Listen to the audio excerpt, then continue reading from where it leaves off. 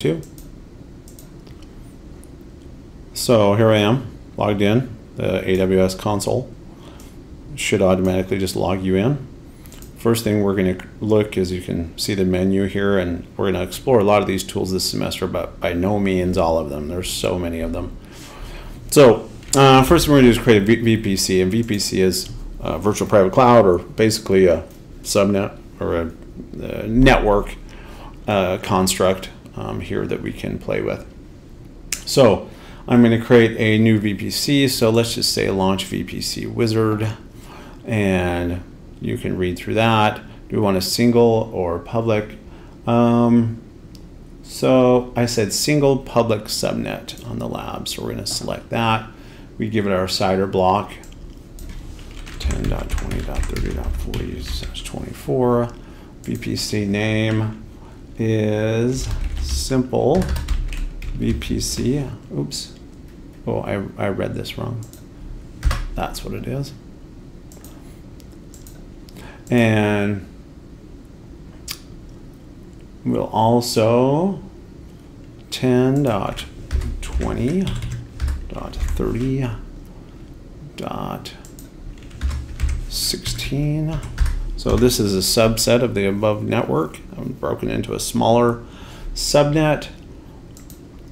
No preference for the availability zone. I'm just going to call it simple subnet, and create VPC.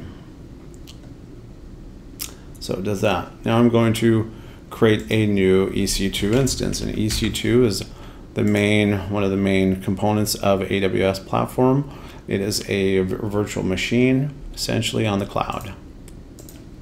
Okay, so here I am on the ec2 dashboard. Click Launch Instance here, and it'll walk me through this little wizard. First, we will choose the AMI that we want to use. This is the machine image.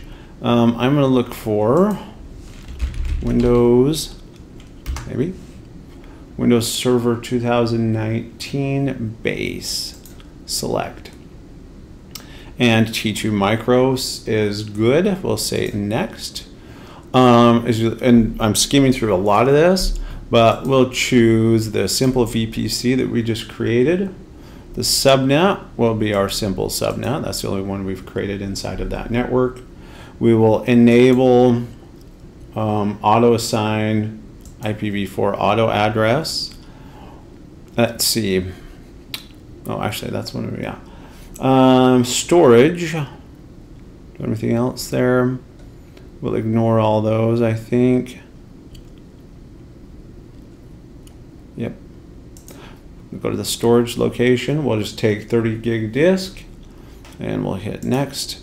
We can add different tags to manage. So maybe I'll say the name here is Simple Windows. And I'll say next. We'll learn about security groups, but we'll just say create a new security group. The security group name, I'm just going to say simple SG, and then you could give it some sort of description, security group for Windows. And then we want to allow RDP inbound, which is the protocol to access Windows machines. Now I'm going to lock it down so that my source has to be coming from my IP address. This is my current IP address that I'm logged into right now. And then I'll say review and launch, and just check those settings.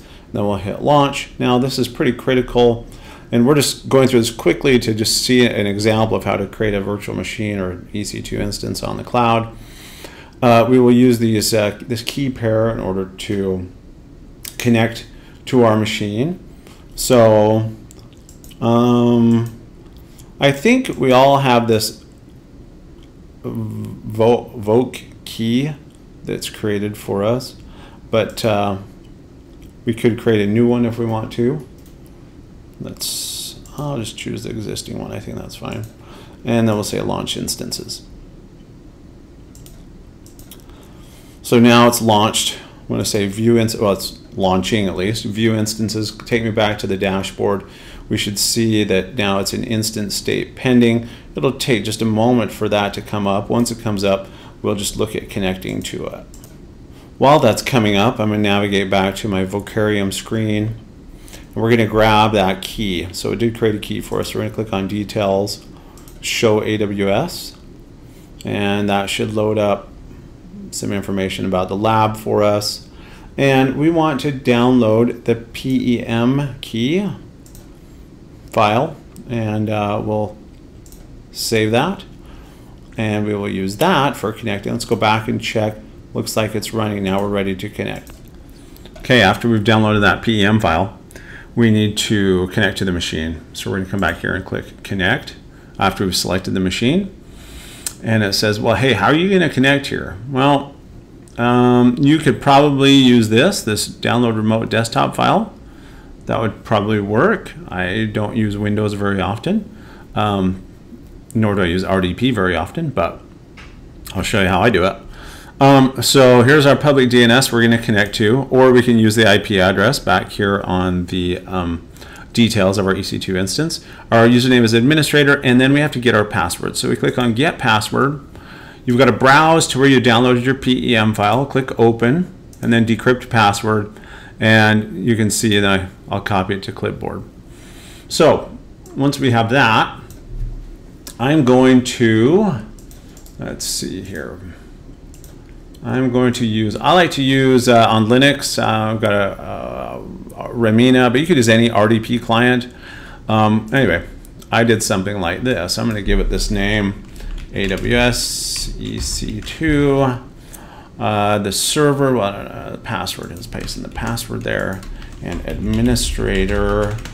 And the server is that. And paste that in. Now, on mine, I've tested it. I have to use true color when I'm using Remina, or else it'll have an issue. So I'm going to say save and connect. It says, hey, are you sure you want to accept this certificate? Yes. And then for some reason it launches it in this full screen mode. And there's my ec2 instance. So I really just wanted to go over how to create a quick ec2 instance and connect to it. Now, you'll probably have to find, if you're not using Linux, there's tons of RDP clients out there. Google around a little bit, but this process is going to be the same. And you probably could make use of this download remote desktop file. Just click on it, but you'll still have to know the username and password in order to connect. Once we're done playing around with it and taking our screenshots, prove that we've done it, I would shut down, just get familiar with shutting down an ec2 instance. In our lab environment, really doesn't matter, but we're going to try it. So we're going to go instance state terminate, and yep, and you'll learn the difference during this course about all those different options, terminate, stop, whatever. But I just wanted to give us a quick overview of creating that ec2 instance, VPC, connecting to it, and I have done so.